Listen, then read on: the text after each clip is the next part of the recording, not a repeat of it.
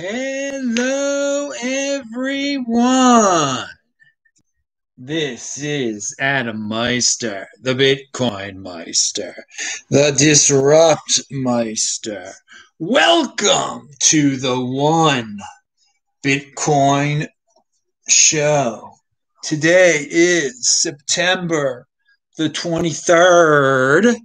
2020, strong hand, long-term thinking. Bitcoin is next. Bitcoin one day closer to an all-time high. One Bitcoin equals one Bitcoin. Offended by selling. Unconfiscatable. Compete, don't complain, guys. All right. Personal responsibility is the new counterculture. Hello, my elite friends. How are you doing? September 23rd, baby. Beautiful day outside. Want to go running. I'm in Baltimore, Maryland. If you have questions, I have answers. Type in BitcoinMeister, or you can do a super chat, something that's going to catch my attention. All right, we're going to jump into the show right now, and I have a question. Bitcoin had that 10,000, you fiat freaks, because we're in the 5-digit realm. Bitcoin had closed every day. Whenever you judge that closing time to be, I don't know what is that in England or the United States, they pick it. It was on a streak closing 10. Now during this recently, there were a couple day, minutes, hours. It was under 10K. Is the streak still going? Because like the longest it had ever been over 10K, closed the day at over 10K, was like 63 days, and I think we might be getting close to that. So I didn't want to go look for it. I didn't have time to look for this. Are we at that streak, or did the streak officially end because it was below 10K? It closed below 10K. Of course, I value my wealth in Bitcoin, so I really don't give a darn. But it would be interesting to know. So this is your home for Bitcoin insider information, as all of you know. And so I stumbled upon this tweet, and some people have retweeted it, so I give them a lot of credit. But Steve Barber, I've had him on the show before. He's a Bitcoin miner. He created a machine, a rig that mines Bitcoin from natural gas that is the waste product of oil mining, okay? Oil drilling. And he says, this is a quote from him. I should get him on the show. We have been contracted by a city to mine Bitcoin. That's all I'm saying for now. Now, he is based in Canada, based in Western Canada. So his clients are in Canada. I believe all of his clients are in Canada.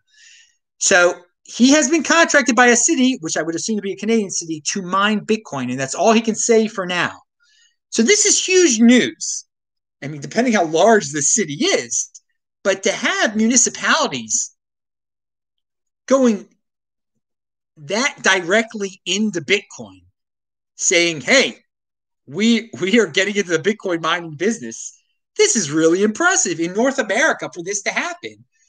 So I hope we get more information on it soon, but there's your breaking news right there. You probably didn't hear it anywhere else. Pound that like button for a unique beast, home of insider information. I try to bring you guys original stuff here. Okay, now, and of course, new shirts. This is from Salt Girl. It's linked to below. All sorts of new shirts I've been wearing lately. So check out the recent shows. DisruptMeister.com. Please follow Twitter, TechBalt, TechBalt. Okay, and retweet the tweet, guys. I just put it out there if you're watching this live. And hello, everyone's saying hello from LA. Yes, hi there. If you're in LA or you're in England or wherever you are watching this show, I'm in the suburbs of Baltimore. Okay. Yes, it says DisruptMeister there. Twitter.com/TechBalt. Oh, this is the Bitcoin shirt of the channel, man. I got custom shirts being made here. Jeez. All right. Now, I had Daniel Prince on the show yesterday. not yesterday, on This Week in Bitcoin, Friday. I don't know what day it is anymore. And he actually told me that I think he said it on the show, he was going to have a soccer guy on from Tampa of the USL. And that's the minor league of the major soccer league. But his name is Lucky Kasona. He's a Zimbabwean who plays for Tampa. And he likes Bitcoin. More athletes getting into it. Again, it's a minor league athlete, whatever. Dan hasn't posted the interview yet, but I just thought that was cool. And I linked to Lucky below. Lucky, the soccer player in Florida for Tampa. He's a Bitcoiner. Linked to below. So and I'm not putting him on a pedestal, but I think it's neat that more sports dudes are getting into it because, they've got some spare change. Maybe not a minor leaguer, and he's also from Zimbabwe, so he knows the hard way why Bitcoin is important. Now, Michael Saylor is becoming a cult hero. I got to say that in the Bitcoin space. I think I might have phrased it that way on This Week in Bitcoin on Friday. And yeah, people are loving him now. He is saying like, quote unquote Bitcoin maximalist type of sayings. I mean, I don't like terminologies like Bitcoin maximalist, but he's becoming maybe even a hero of the Bitcoin Inquisition. I don't even know, but I'm just happy he's so hardcore. It's great that he's hardcore. The other CEOs out there that are going to trigger their companies into buying it, they don't have to be that hardcore. But who knows? He's getting interviewed by lots of people now, and that's great that he's up for the interviews. I think that's cool. Now, opposite of Michael Saylor does not want anything but Bitcoin. That's cool. So that makes him a cult hero for some. But I have no problem if he wanted to buy other things. It's not a big deal to me. But I mean, we all know one Bitcoin equals one Bitcoin. Bitcoin is the next Bitcoin, only to buy freaking Bitcoin, of course. And what do we have? Yield farmers make 500% returns, but most can't read smart contracts. Well, there's your DeFi note of the day. Does that shock anyone? People are buying things they totally do not understand. I've said it since the very beginning. If you're going to buy an altcoin, do you know how to send the Bitcoin even? Do you know how to send that Ethereum that you're buying? Good idea to know what you're buying, but in the cryptocurrency space, no one takes that simple advice. I'm sure some of these yield farmers don't even know how to send a Litecoin. But there we go. The article linked to below is the dudes making 500% returns. They can't read the smart contracts. They don't know what they're buying. And the other day, this last week, Bitcoin got over 11,000 at one point. I think it was on Thursday. And I was so busy last week with traveling and everything going on with the family. I had no idea it even went above 11,000. Usually I'll know. Fiat freaks will contact me, whatever. I'll check the price. I didn't even know. So hey, it's good. It's good to get away from. It's good to take a break sometimes. Definitely good. To take a break from all this craziness and not to know every second what the darn price is. I've recommended that for a while. I try to practice it, but when you're prepping for these shows, and it just. Yeah, so I'm really proud that I didn't know it was 11,000 when it jumped over 11,000. Okay. Oh man. All right. So Andy Hoffman's got a great line from a new post of his talking about gold. He's saying to get rid of your gold, of course. But he says, finally, with 100% certainty, that's a classic Andy Hoffman line, the way he wrote it, I am telling you that as the baby boomers who own nearly all the world's retail gold and silver die over the next 2 decades, essentially all bullion coins they pass to their millennial and Gen Z heirs will be sold for digital assets, principally Bitcoin. Okay, now I don't agree that all of the gold that's going to be passed on to the Gen Zers and Gen Xers will be sold for Bitcoin. Maybe not even the majority. But the big point, in other words, precious metals demographics could not be uglier. I agree with that. In contrast to Bitcoins, which couldn't be better. Okay, so he makes a good point here. People who own Bitcoin, they're older. Older people die. They die. You're 90, you're 97 years old. You die sometimes. And they have gold. They're going to pass it on to the next generation. Now, if you're a digitally oriented young person, are you going to really want to hold on to that gold, or are you going to want to change it into something else real fast? Now, I think a lot of people are just going to cash it in. So I don't agree with that. Did he say? I don't want to misquote him here. Oh God, he said principally Bitcoin. Well, again, I think most of the people that inherit it will cash it out. Okay, they'll turn it into cash. But I do think a substantial amount of people with that long-term thinking, gold and hold mentality, it's passed on from generation to generation, the gold and hold mentality. But the next generation doesn't necessarily want to hold this rock. So I think a lot of them, yes, he's spot on there. Will want to turn their gold into Bitcoin, and it's we're going to see some changes here. They're not going to be as many precious metal holders. That's for sure. And I hope I hope you shouldn't just cash it in and buy a Lamborghini with your grandma's gold. Okay, you shouldn't do that. You should keep that long-term mentality going and buy that Bitcoin. And my grandmother, by the way, did not. If my grandmother had gold, she does not have. There are no gold bars there, or anything at the condo. Not that I looked, but my grandma never told me anything about gold or anything like that. No, but if my grandma gave me gold bullion, if I found out there was gold beneath the condo floor or whatever, I would turn that into Bitcoin, baby. Definitely turn that into Bitcoin. Not. I would not keep the gold if my grandmother had gold at all. No sentimentality there at all. But she did not have gold. But I'm just putting it in perspective. Okay, tying it into real life experiences. Now, Gemini sent out a not very golden hole type of email here. So yeah, inherited gold disposal. That's what I call that. How will people dispose of the gold that they inherit? That will become a bigger and bigger question. Thank you, Andy Hoffman, because they're not at least the young people, they are going to want to dispose of them. Gemini does not, they're into the DeFi craze, okay? Invest in DeFi, says this email. This is from Gemini. We have 3 new tokens available for trading on Gemini: PAX, G, AMP, and COMP. Each of these expand the range of our platform and further our mission to empower the individual through crypto. Okay, very nice mission you have there to get people into DeFi. But hey, they know people are impulsive. They want the latest and greatest thing, the flavor of the month. That is freaking DeFi right now. Oh, man. Nice background. You can see my orange running pants. All right, we got a question. 2Froggy404 said, do you still buy Bitcoin or do you just hold now? If you're buying, do you wait till it drops to a certain level or buy on a schedule?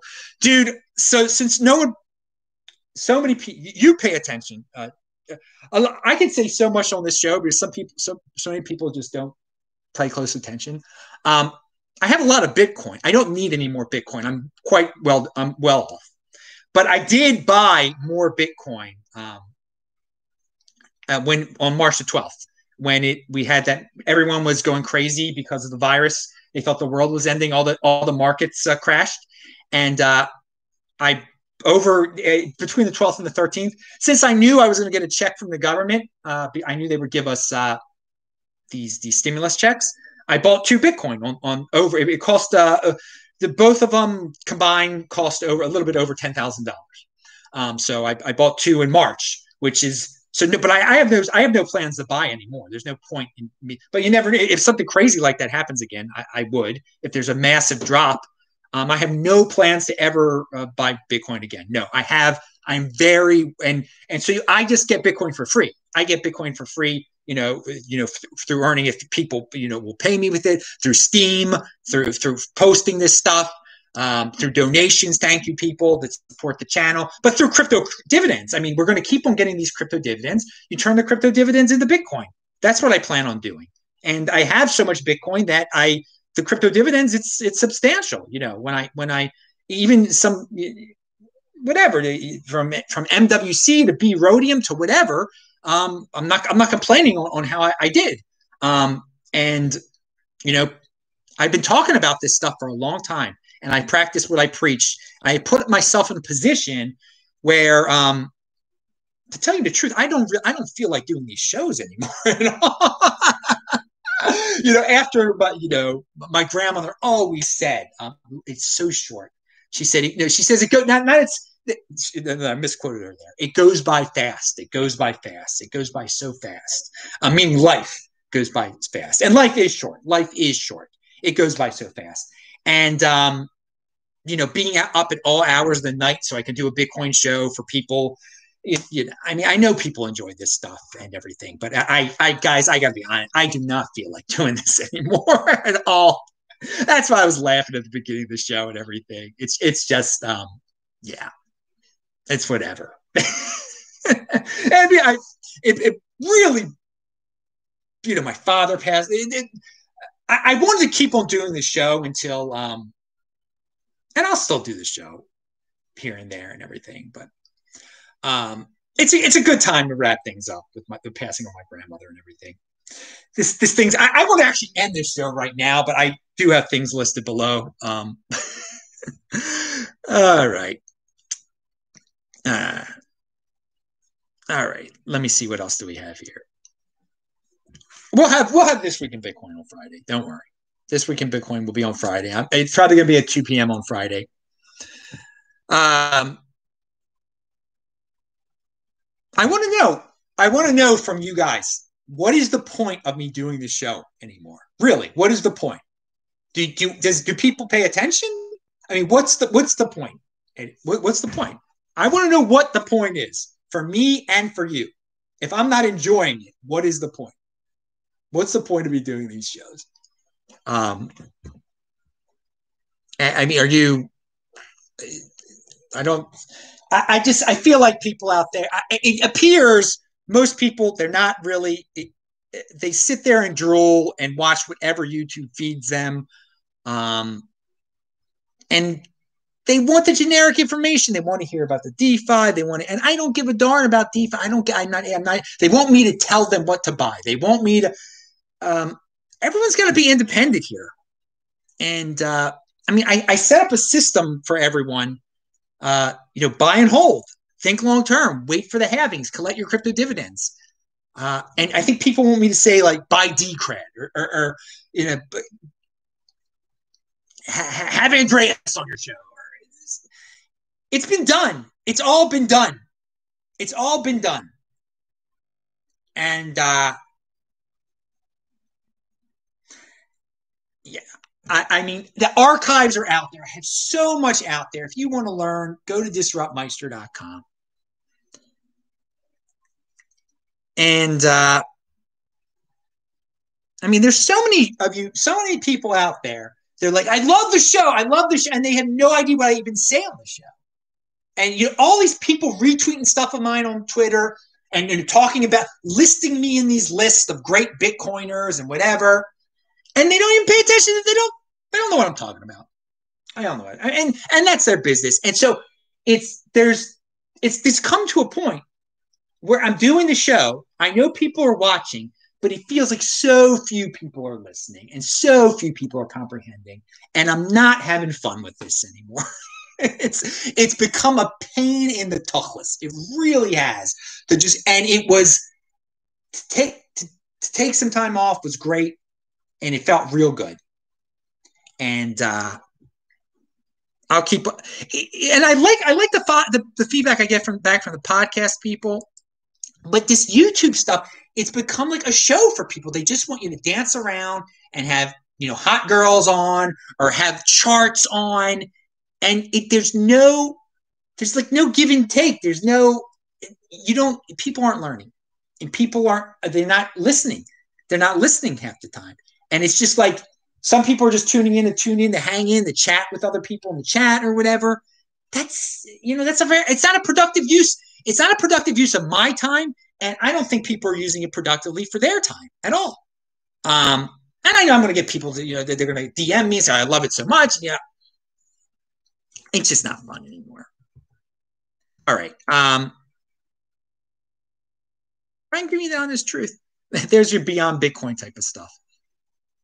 I mean, I really just want to cut the show off right now and say bye, but I'm not because I got other things listed here in the title, and I got conviction for this show, to say the least. For this one show, at least. MicroStrategy, this is a good point by Woo-nomic. This is Willy Woo. Woo, woo, woo.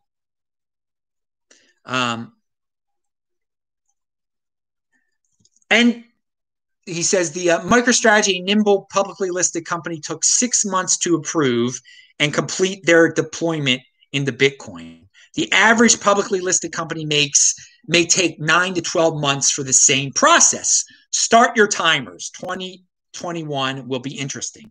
So his point is a legitimate one. If other companies out there were inspired by a MicroStrategy taking the plunge, because of the corporate structures, it takes them like six to 9 months to actually get it all approved for them to buy the Bitcoin. So they may be 6 to 9 months from now.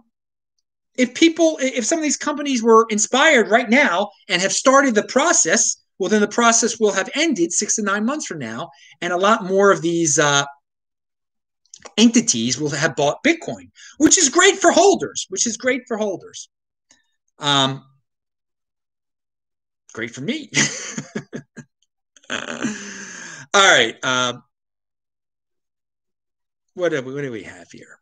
Advanced business, and more and more, and I've been talking about this for years. You don't want to be the one wondering why you didn't get in before the big boys got in. Okay, so it's just I'm giving you a little bit of a timeline here, even of logically why there are going to be a lot of big boys at a certain point in 2021.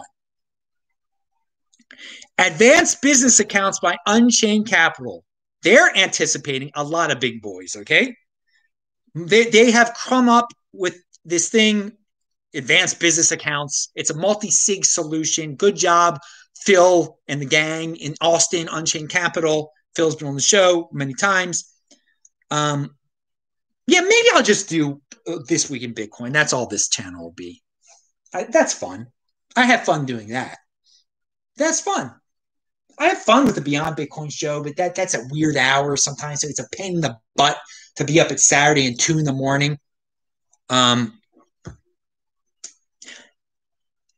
I'm thinking out loud here. But so yeah, the product that they've come up with down there in Austin, it's a multi-sig solution. And it's really, they see that MicroStrategy has jumped into this. And I mentioned MicroStrategy 3 times during this show now. And all of you that are actually pay attention to anything that I say, I thought that was just the biggest news of the year when that happened earlier. Was it earlier this month or in August? Whenever it was. I was in Asheville. And it's a big turning point in Bitcoin, definitely. And these guys know it is because they made a product. And in the description of its product, and I linked to the CoinDesk article about it and the Unchained release about it. But they've talked about MicroStrategy and how these giant corporations, they need someone like a third party like Unchained Capital to manage it for them, to have a multi-sig solution for them. So Unchained Capital, you're going to get rich off of these dudes, okay, if you're not already rich, all right? Because more and more of them are going to come. You've got a legitimate product. Now, if you're just a regular dude like me, just have your storage device. You don't need to complicate things with the. You're not an advanced business with an advanced solution. Need of an advanced solution. I am of the strongest belief that you must control your own private key. Now, advanced business accounts it's complex, okay? And these corporations are complex. They got custodial rules in their corporate charter, which wouldn't allow just like Michael Saylor to put all the Bitcoin on a Trezor. They need someone like Unchained Capital. Okay, so good for them. I see there's some questions. Do fancy sets and graphics? No, I would never. I know you're joking, motorist, but I will never sell out I believe in what I believe, and I'm not No, I'm not wasting my time. Some of the people that have it, I'm not a YouTuber. I'm not a YouTuber. I'm a Bitcoin holder. So I don't do those things. I don't want to know about graphics and all these fancy things and getting on Telegram and having Telegram groups and all this nonsense. Chester Copperknot said, the BitcoinMeister helped me stay away from S coins and charlatans in the space. I will forever be grateful for guiding me towards self-custody of my Bitcoin. Thanks, bro. Well, thank you, Chester. It's very nice. I know you've been around for a while.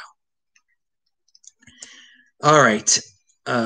Adam is definitely the funniest Bitcoin podcaster when he goes off on rants like Fancy. Yeah, I think I am pretty darn hilarious when I go off on those rants. I'm entertained by it also, just listening to my own my voice when I talk about it. Sometimes I start laughing at myself during the entire situation. Yeah. All right. Now moving on. What's this? Oh, this is a good. Matt Odell puts Lightning Network in a good perspective here. And this is a reminder of the confusion about Bitcoin. At its core, one of the most interesting aspects of Lightning is that fees are calculated based on the amount of sats you send rather than the size of the transaction in bytes. Okay? Conceptually, this makes more sense to new users and complements the on-chain transaction fee model well. Okay, it makes more sense to new users. New users get into Bitcoin, they don't understand the fee structure at all. It does make more sense to new people, at least, that the more money you're sending, the more the fee is going to be, and that is not the way the Bitcoin base layer fee structure is. But that is the Lightning one, okay? Fees are calculated based on the amount of sats you send rather than the size of the transaction in bytes. Size of the transaction in bytes, a newbie is never going to get that. So that's a good aspect of Lightning Network. Now, of course, most newbies aren't going to get into Lightning Network, but it's a good comparison there. I liked what Matt had to say there. Here is some old news about valuing your wealth in Bitcoin. This is from early in September, but I'm just covering it now because I like this tweet. You know what? Did I link to this below? I didn't even link to this below. Yet another Swiss canton accepts Bitcoin for settlement of tax bills. That's like a state in we have the United States of America. In Switzerland, it's their cantons. It's a little different, but whatever. Yet another Swiss canton accepts Bitcoin for settlement of tax bills. This is totally logical for any advanced nation and will make them even more rich as time goes on. The stupid and the socialist will see the end result and not understand how it happened. So I like that last part. Pound that like button for the last part. Who did that? Who put that tweet out there? I'm sorry, I didn't save the URL of the tweet. Oh man.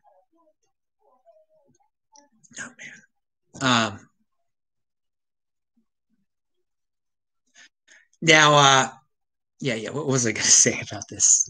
I'm thinking about something totally different when I say this. Yeah, it is that people are going to get, in a few years, they're doing pretty well in Switzerland. Okay, everybody knows Switzerland. They're rich. They do well. High standard of living. Great. Everybody wants the Swiss franc. Well, not everybody. It's a major currency, even though they're a small little country up there. But they're going to people are going to give them Bitcoin for taxes. They're going to save some of that Bitcoin. So what's going to happen to Switzerland? They're going to become wealthier. And all these haters out there, well, it's unfair that Switzerland's getting even richer because they have long-term thinking. The stupid and the socialists, and that's the 80%er way. That's the 80%er way. An article from the New York Times. $2.50 a year in interest. That's what $5,000 in savings gets. With the Federal Reserve keeping rates low, home buyers are benefiting, but savers, their average interest rate is just 0.05%. How can you be a fiat freak with that, guys? How can you value your wealth in dollars with that? The average rate paid by banks on basic federally insured savings accounts, known as annual percentage yields, was a mere 0.05% as of Monday, according to the Federal Deposit Insurance Corporation. How can anyone have savings accounts in the United States anymore? I really wonder. I really wonder. But some people are just stuck in that way. And a lot of them are old ladies, old people, getting the Bitcoin. So this week in Bitcoin, you're not going to get much better than having Donald Trump and everybody keep on printing, and the bank's only giving you 0.05% value. How anyone can value their wealth in dollars anymore is beyond my comprehension with interest rates like that. And with Fed coin on the way, they're going to be negative interest rates eventually. And so, yeah, my guests for the last This Week in Bitcoin were great. Dan and Nico, or Daniel, Dan, whatever you want to call him, Nico, and BTC Dragon Lord. They all reminded me of other Bitcoiners I've had on the show before. So you can watch the show and make your own decision. Bitcoin price volatility expected as 40% of Bitcoin options expire on Friday. That's in 48 hours, less than 48 hours. Dudes, it's always a roller coaster. You know it's a roller coaster. Don't be a weak hand when that happens on Friday. We'll have some turbulence, most likely. Back when I was in Australia, now a year ago, well, no, a little over a year ago. When I was in Sydney in October, I got to see the Cryptopia film, and I was just informed by those guys. You can get it on Amazon now. I saw it in the theater in Sydney. No doubt there's no theaters open in Sydney right now, because all the Australian authoritarian, socialist, freaking collectivist, power-hungry, sociopathic leaders have shut down all of Australia. It's worse in Melbourne, I know, but watch Beyond Bitcoin. I talk about that kind of stuff. These horrifying Australian shutdowns. But you can watch Cryptopia like I did in Australia. But you can watch it at the comfort of your own home, thanks to Amazon, which gets a lot more business than they used to because the government has interfered and shut down mom and pop businesses, and Amazon gets wealthier. Hey, but that's the way of the world. Now, finally, another sign of the times. Starting today, Coinbase Pro will pass along, this is from the other day, will pass along network fees directly to our customers. These fees, sometimes referred to as gas fees on the Ethereum blockchain, are paid directly to crypto miners that process transactions and secure the respective network. Historically, Coinbase Pro has absorbed these fees on behalf of our customers. However, as crypto has begun to gain broader adoption in applications such like DeFi, payments and other projects, networks have gotten busier. Okay, what they're trying to say is that when you used to trade Ethereum over at Coinbase Pro, you could send it out. They wouldn't charge you the transaction fee. But now so many people are freaking using Ethereum for DeFi, and the fees are getting so expensive. They don't feel like paying it anymore. So you're going to have to deal with that now. They're passing on the price to you. And as well, what they should. I mean, it's their thing.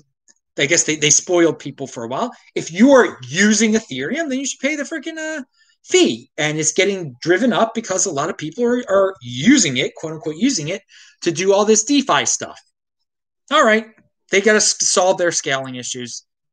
Ethereum is being used. You cannot deny that at all. Ethereum is the next Ethereum. You can hate on it, whatever. All that really matters is that Bitcoin is the next Bitcoin. Hey, Venshin is in the house. And I'm really wishing you all the luck in the freaking world, dude. I am thinking about you with the operation coming up. You got a strong hand, dude.